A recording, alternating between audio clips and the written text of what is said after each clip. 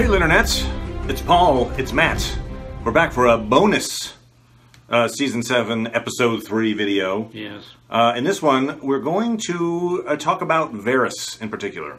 And what brought this up is some of the other sites on the web, What the Flick, New Rock Stars, to name two of them, have kind of come up with this postulated, is Daenerys being sabotaged? And the reason they're asking that question is because Tyrion, who is presented to us as this genius tactician, has made a series of blunders. And so their thought is maybe he's making blunders because someone on the inside is telling their plans to the Lannisters. So that's kind of where the internet is going.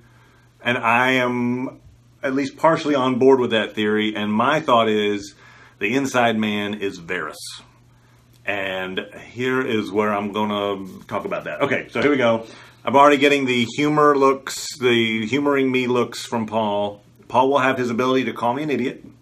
I'll say my piece real fast, as fast as I can. And then Paul will tell me why I'm horribly wrong. Okay, yes, maybe. Unless I convince you, which in this case, this could happen. And Paul might be like, what? That's it. You're right. That's it. You figured it out. Why didn't you write this book? Okay. So, first of all, if you go back to our theory videos from pre-season 7, one of the things I mentioned at the time was the one character that I can't really place and that wouldn't shock me if he did anything is Varys. Okay. Like most of them, like if Cersei ended up being the hero, right, I'd be like, whoa! Or if Jon chopped the Sansa's head off and declared that he was evil, I'd be like, what? Yeah. But with Varys, nothing. You know, if he was, I mean, he claimed he's a good guy.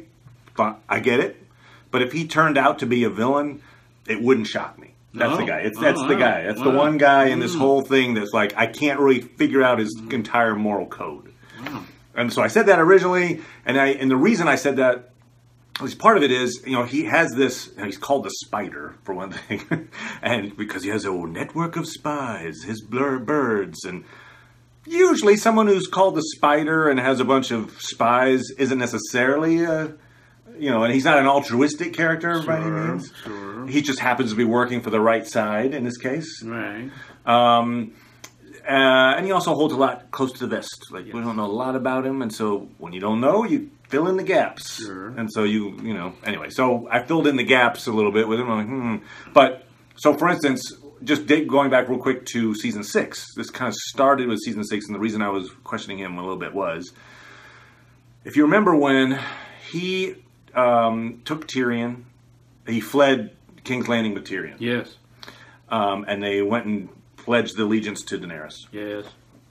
And so Daenerys then went off, and kind of Varys and Tyrion were left to kind of run the city. Sure. And part of that running the city was, let's get these slavers to stop trying to kill everyone. Right. And Tyrion has this plan, and he meets with the slavers, and he's like, here's what we're going to do. You're going to stop doing the slave trade over a number of years, and we're going to do this thing. Yeah. And that plan falls apart. Right. There's more riots. Varys, I've seen, I think they capture one of the sons of the Harpy, who's like a prostitute. Sure. And then, but he interrogates her personally, without anyone else around. Okay. And we don't hear what she says. All we hear is Varys going, this is what you told me. That there's one head of the Harpy, and we need to stop him or whatever. But we don't hear her actually saying it. No, we don't. Then, when it seems like Tyrion and Varys are on the trail trying to figure out Varys, all of a sudden, literally all of a sudden, all the boats in the harbor are on fire. Okay. And there's like a sneak attack on the harbor. Okay. And so, all of those things, like, just it seemed like somebody was one step ahead of them all the time. And if it was Varys, he would be in the know of things and could sabotage all the plans that were happening there. He could be, if he was such a mind. All right. Okay. Also, that was kind of the start of, up until that point, I think Tyrion had made a series of probably the right moves. I mean, he'd been captured a few times and found his way out, but generally speaking, up through season 5, Tyrion had found a way to kind of make the right moves. Starting season 6, probably right about there, he starts his tactical genius starts coming into question. The slaver stuff does not go right. He has to get bailed out basically by Daenerys coming back and helping him out. Right. They come across the sea, and now they're in season 7, and he's got these military plans that sound feasible when he mentions them, but they've all gone wrong. Okay. And it does suggest an inside man. And because I don't know, Jaime is a very good soldier. Yes. I don't think of him necessarily as a tactician as much as like he's a good military man. I don't know. I feel like it seems like they've been kind of lucky that they were like, oh, we just happen to have this navy in the right spot, and then and you did the thing. I don't know. It seems like someone was telling him. He did reference the fact that he did the thing that Robb did. True. Yes, he did, but he also had to know that Tyrion was going to attack Casterly Rock, which seems. Well, that's where they are, right? They're in King's Landing, really. Oh, well, okay. I mean, but still. Okay, just saying. That statement does not preclude the fact that Varys might be aiding them. Good point, though. Well done. I mean, that's one of their main points. Right, one of the main places, I mean. So we go to season 7. Okay, so what are some things? So even after all that in season 6. Coming into season 7, I still, when we did the theory video, I was like, I don't know. Nothing would surprise me. That was kind of where I was. Yeah. I think I'm leaning more towards after seeing some stuff in season 7, a little more towards that Varys might be a double agent. And part of that starts with the thing that we argued about a bunch in the first episode, was Daenerys calling him out. And it was like, why is she calling him out now? This seemed like a weird timing on the thing. Oh, yeah. I was thinking that was the part that's set up for exactly him being a spy. When she says, "Hey, if you turn on me, I'm going to burn you alive." Okay. We then in episode 3, yes, we hear what I think is a near certitude that he is going to die. Okay. When Melisandre says, "Sure, you're going to die here in the West." As a result of this battle for I shouldn't say that, but that's the implication. I mean, you're going to die an old man in your bed, and right. I mean, prophecy that everybody dies. No, but it means he'll die, but presumably early. I mean, right, that's unnaturally, perhaps. Yes. So when you think about, so you've got two separate statements from two separate people. One saying you're going to die, and the other one saying, "Here's how I'll kill you if you cross me." If you think of ways that narratively Varys would die, combat, probably not. Like, he's not a fighter. It would be like punching down. Oh, he got in a fight with someone and got killed? Wow. Well, I can imagine, somebody storms the place and he's there. And he's just right, okay. And then I should probably just kill you, right? Because I can't fight you. I think more likely he's either assassinated or executed. I think. Okay. Either he's taken by the opposition and they execute him, or somebody bumps him off. Because it could be like, hey, why don't you go someplace here to negotiate some deal? Ha! Fooled you. Right. Exactly. So, something along those lines. Okay. So taking that into account, we've already heard one way that he could be executed, which is he crosses Daenerys and she's like, "Burn you alive." So that he could even be framed. Someone could frame him. Good point. Good point. That would be the extra double cross. We all think he's the agent, and then it's actually Missandei, and you're like, "What?" Good point. You just wrote a better book. Okay, it's Arya looking like that.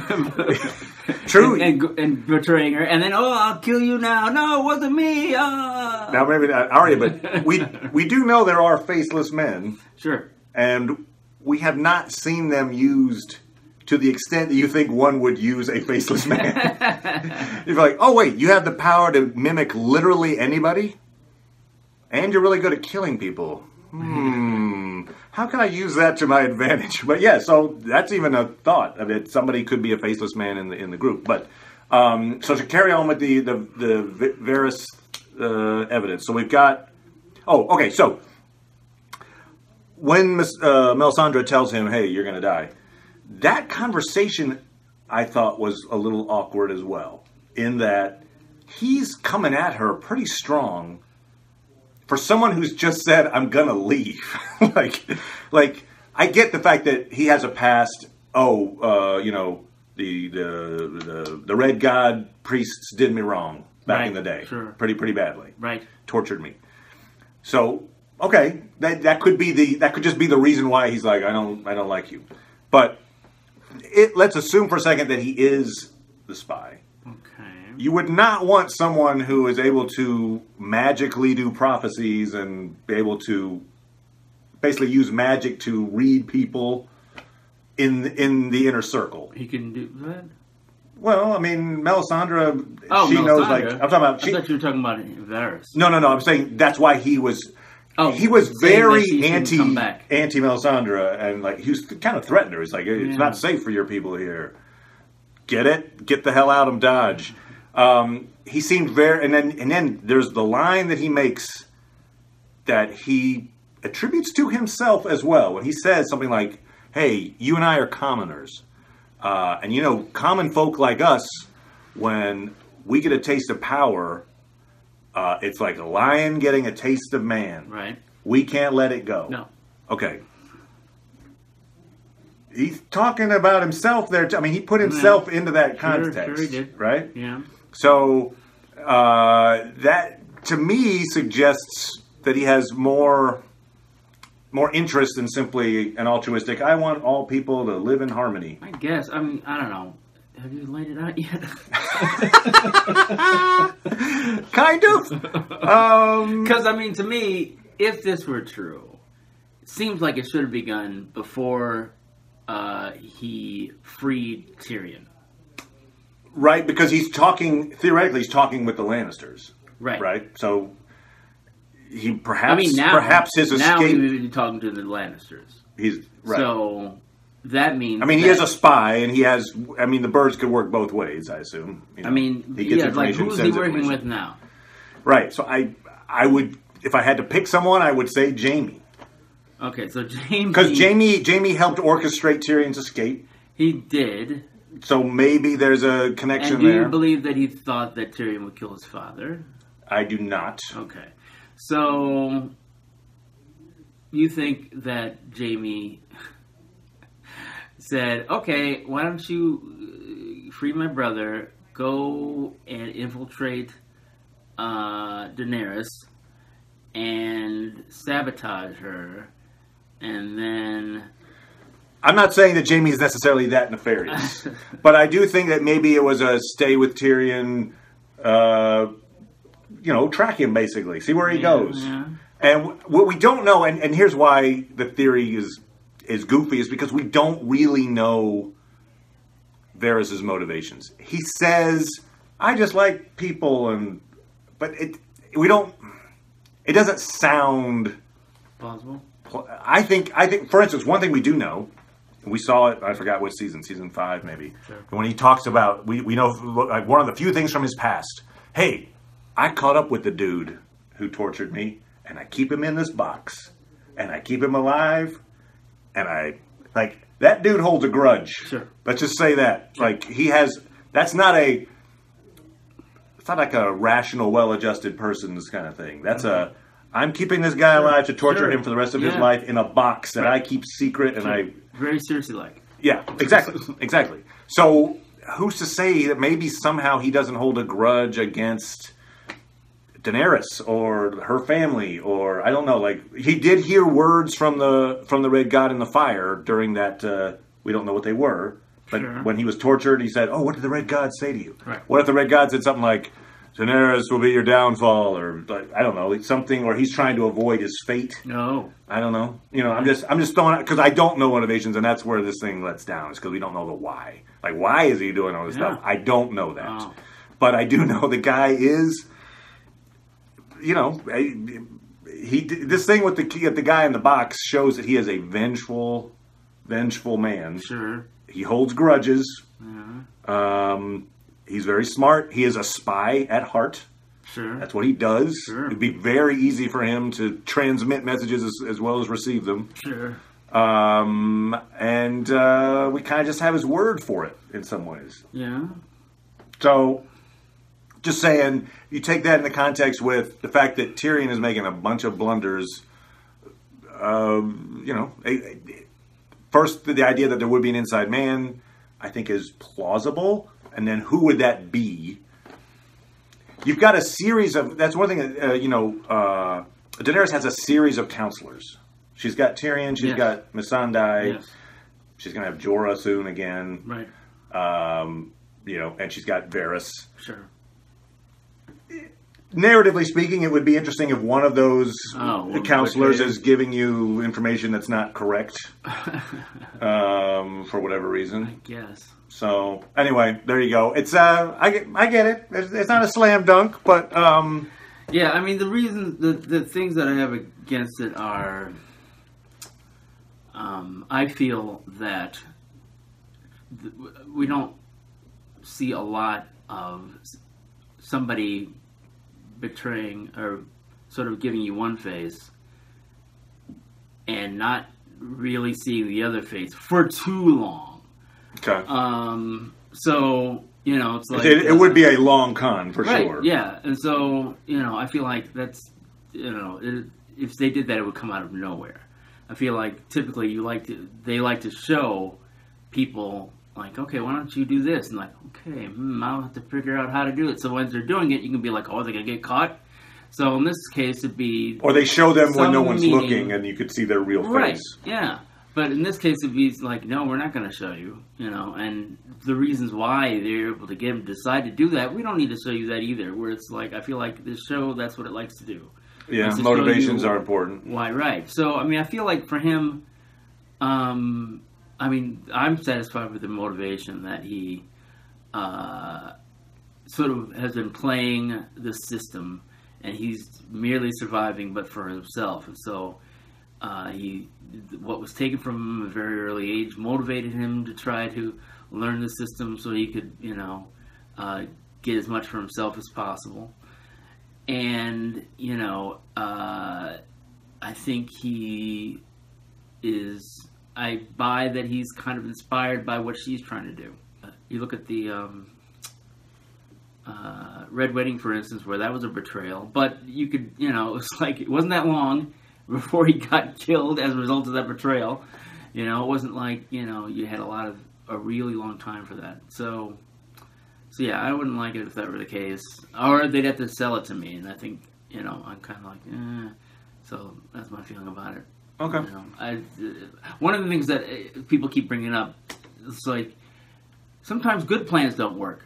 Tyrion came up with some plans, and somebody else came up with a better plan. There's some discussion of whether or not it's Jaime coming up with it, and some people are suggesting that it's Cersei coming up with it. Who knows? She's certainly been abused enough now where she can perhaps not be as stupid as she was before. I think she's more motivated in some ways now because she's not trying to protect her children or, endure a legacy or anything like that. So, One point might be that Varys, as the spy master, kind of seemed to let... I don't know if I was saying incompetent, but didn't note that the Lannisters were on the move to Highgarden. Didn't note that, Euron's navy's out there. Like, he didn't do his job particularly well at figuring out where the enemy was, which they're big armies and big navies. It wouldn't be necessarily that difficult for someone who theoretically has as many spies as he does to go, by the way, the Lannisters aren't at Castle Rock. Yeah. They're on their way to Highwall or Highgarden. Right. So that's maybe another little... maybe he's just incompetent and not and not deliberately deceptive, but right. But he could have helped. Tyrion would have changed a lot if it had like, by the way, there's this overwhelming navy that's between us and Highgarden. Maybe we don't send our navy straight at it and let them die. So that kind of information, I think they're probably relying on Varys for, and he did not obviously give them that. Well, okay, let's say what you're saying is true. How much time does he got? That's a good question because I didn't. One other thing we were talking about Endgame stuff when we did our Endgame video. Yeah. one of the people that we didn't really talk about in terms of when they die is Varys. Because, like, he could almost die at any time. And it's true. You feel like since he's a major character, he would live longer than most. But, you know, if this is we're getting tricked, I think the tide is about to turn back, right? I think Daenerys is going to start winning again very soon. So if and when she does, which could literally be next episode, I think next episode there's this huge fight, and I think that gold that's coming to help pay off the debts, right? I don't think ever gets back to King's Landing. Really? I think they're going to attack, and the gold's going to get hit. And so that's going to start the turn of the tide where now they can't pay their debts and they're in trouble. Huh. Sorry, what? I think, well, okay, so to me that sounds like you're thinking Cersei's not going to make it out of season 1. Wait, what? I'm sorry, this first part of the last season. That you don't think she'll make it past the break.